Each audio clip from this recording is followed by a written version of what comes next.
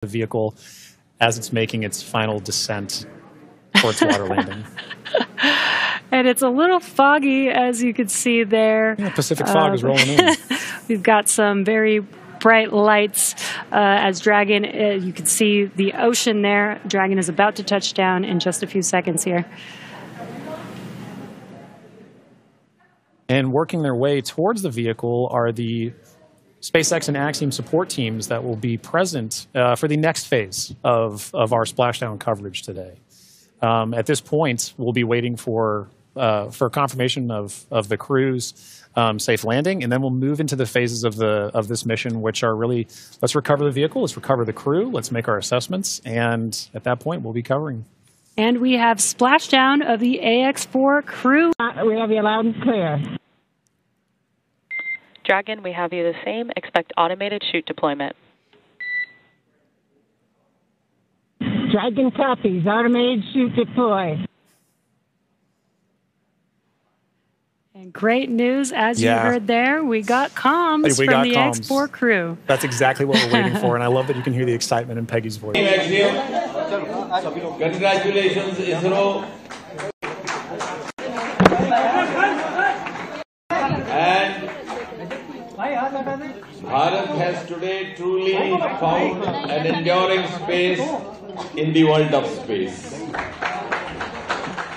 It's a moment of pride for the whole world and a moment of glory for India as one of her illustrious sons returns back after accomplishing a successful voyage and after having conducted some of the very vital life-bearing experiments never done before.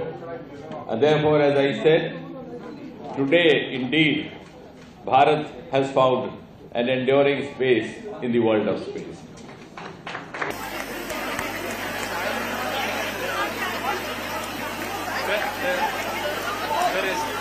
The rescue ships go to recover these people from water, and then they do the doffing and all that.